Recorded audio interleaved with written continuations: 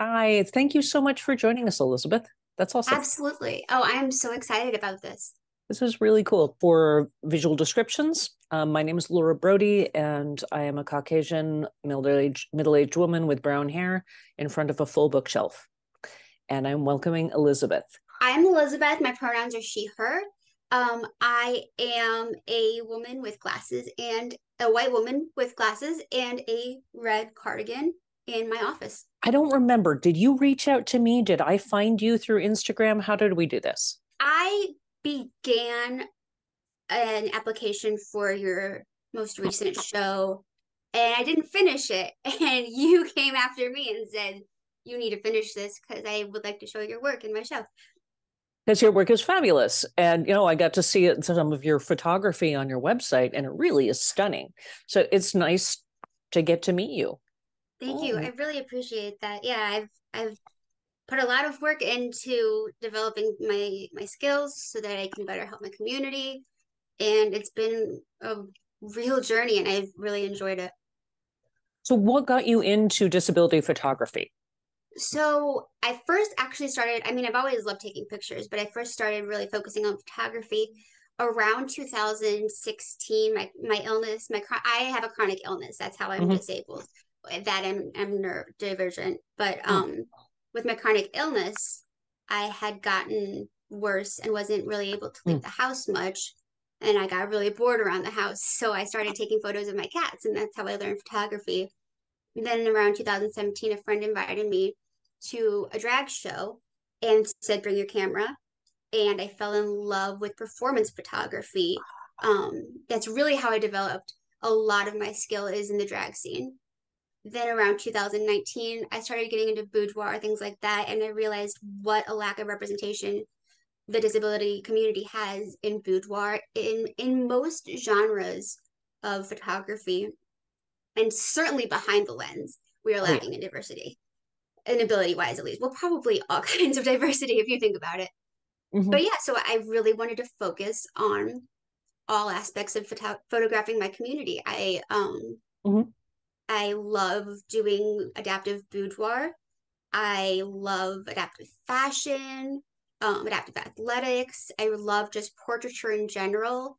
And I really try to show my subjects, my models, as they wish to be seen. So often we are told by Yeah. society who we are and how we're going to portray ourselves. And I like to put Mm. that power back into my models. That's really good. What kind of conversations do you have with your models? So one of the questions I ask that they really don't like, because people don't like thinking this about themselves and talking about themselves. It's Mm. really, I think they feel put on the spot, but I get a more authentic answer that way. I tell them, I ask them for three adjectives that describes themselves, and they Mm. always like are a little taken aback by that question. But Hmm. I get answers sometimes that are really surprising and I can use to Ooh. I really want to put the power back into my models. I talk to them about their experiences. I talk to them about just I like to get to know them before I have a session with them. But the best response I've ever gotten from a model was I did a shoot with a woman and her husband. I don't know if they were married yet actually, but he has cerebral palsy and I think she does too, and she's also visually impaired. And when they saw the photos, they said that nobody's ever shown their relationship in that way before. And I actually get that a lot, that people see themselves in a way they've never seen themselves in my photography. And That's so neat. it's empowering to them. They I've had people message me after my sessions and talk about how they're just still on this high of feeling empowered and feeling like they can like conquer the world. And oh, it's such a great feeling. And I'm really excited that people are feeling at home in my studio or in front of my lens, and that they are willing to try things that they wouldn't do before because they have that connection with me as a disabled person as well that you just can't get with an able photographer. Oh, of course. And you're in community. Yeah, there's a trust there that isn't that we couldn't find elsewhere. That's really cool. And it's an honor, you know, I'm always honored to be able to bring that part of a person's personality to the rest of the world. That's really good. It makes sense. And was it specifically about people that was really the thing that drew you to it, to doing the portraiture? I've always I've always had to have a personality, even if it's not a person in photo. So besides people, I like photographing flowers because I feel like they have a personality they bring out, if that makes sense. Oh yeah. And if there's no personality there, I just can't find that spark, that connection to really, I don't know, to bring to life, right? There's nothing to pull out, so I don't really have anything. But yeah, the personalities and spending more. I've always loved disability since I was younger, and I used to actually do little classes on it that were not the best education that one could provide, but I was in elementary school and I was trying my best, and I know better now. And you were trying, which is super important.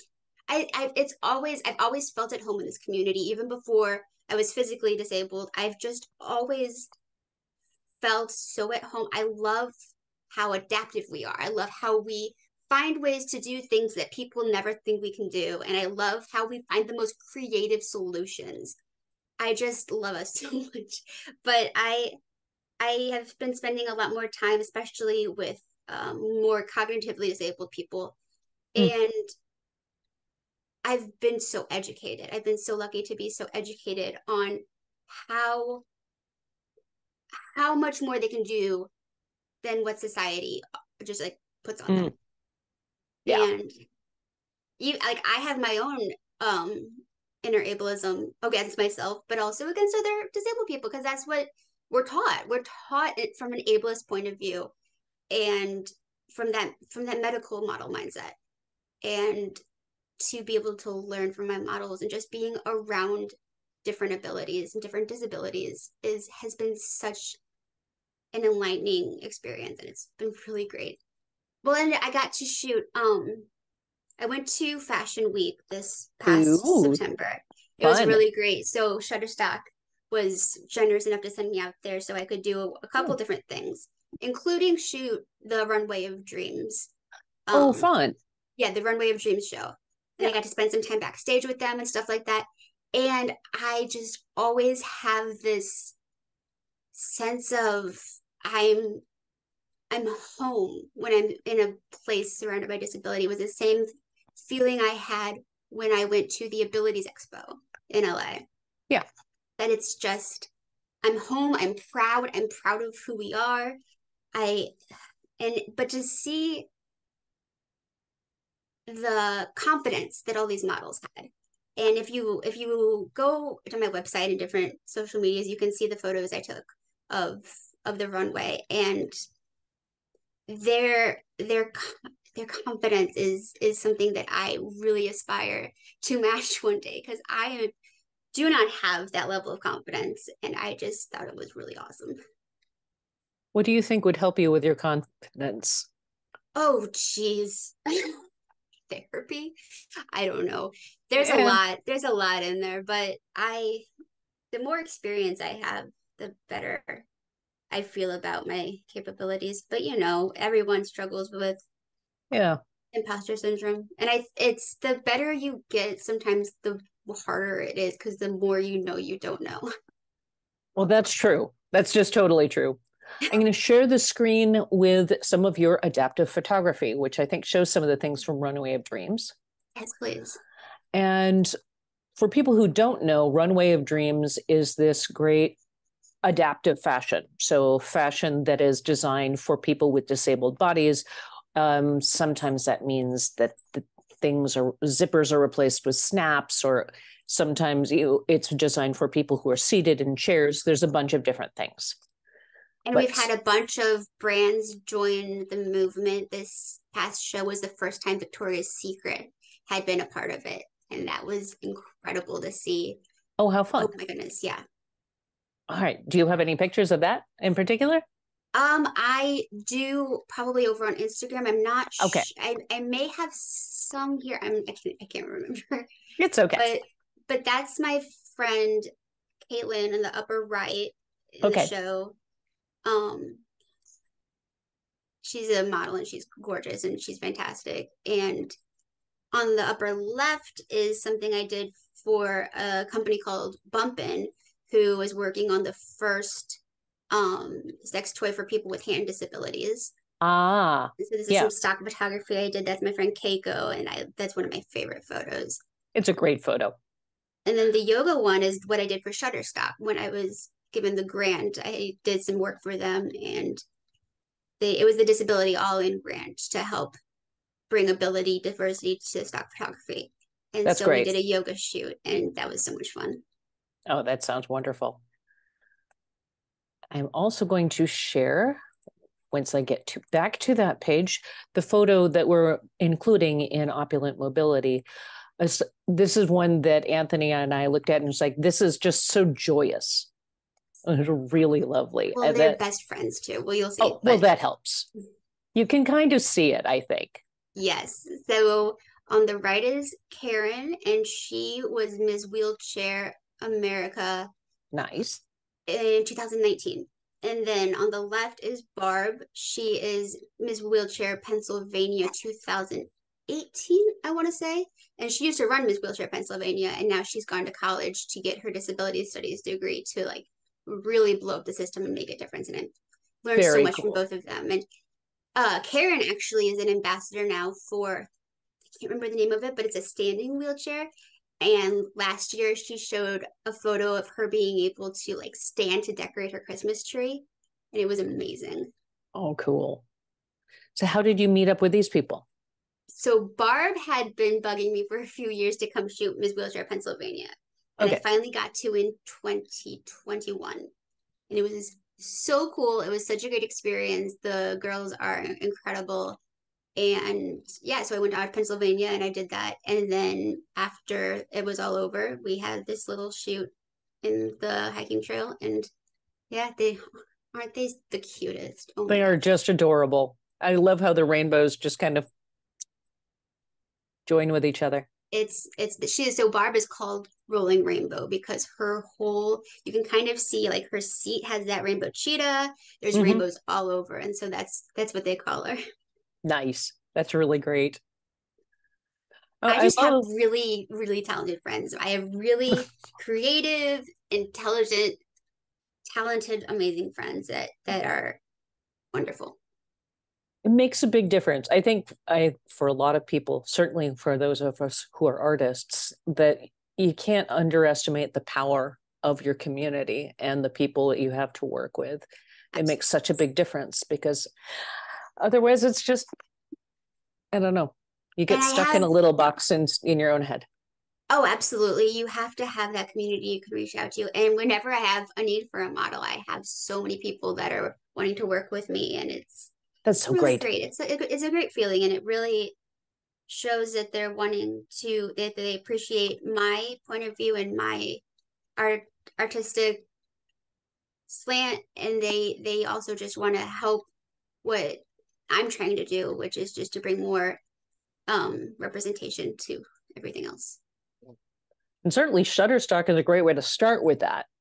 But showing off so much of things like Runway of Dreams and the Abilities Expo, which for people who don't know about that, this is a big expo, which is all about, there's a lot of equipment. It's really heavy on wheelchairs, walkers, a bunch of different kinds of adaptive vans, that kind of thing. But it's also a great place for a lot of disabled groups to get together. So there's several dance organizations that meet up. Did you have some favorites for this last year? So I didn't go I went into 2019. Okay. I would really want to go again though. I loved watching the Rolettes, of course. They're always they're so adorable. much fun to watch. I am a huge occupational therapy fangirl. I am obsessed with occupational therapists. I think they are so undervalued, and they have that perfect combination of creativity and problem solving, like that STEM side that just come together. And that's what when we talk about the equipment side, that's what a lot of the expo, I would say, is like kind of like an OT space where you can see these solutions And they're so simple, but nobody ever actually follows through with coming up with them to solve these problems that if you didn't face it, you wouldn't think to be an actual problem. Mm-hmm. Like, so when I started using the wheelchair, all of a sudden I realized how bad the sidewalks everywhere were. And my partner just all of a sudden did too. And now even when they're not with me, when they're just out and about, they notice these things, and they notice the plant in the middle of the walkway and things like that. And you don't see the world that way until you're forced to. Mm-hmm. So then when you go to the expo and see like a zero gravity spoon that, so you don't have, so it, I don't actually really know how it works, but it's for people who have paralysis, or the Mm. shoe that, so you don't have to tie it, you kind of just like slide your foot like this and it Yep. laces itself. And or there was this mat that can be rolled out on sand so that Mm-hmm. wheelchairs can go on the beach. It's just these great solutions, and people are actually trying to make the world more accessible. And it that's the other part of it. Besides seeing the creativity and the ingenuity, you see that people are trying to change the world for accessibility to be the norm instead of like an add-on later on. There are also usually several artists there. Yeah. And I would love to do a class one day on like Neat.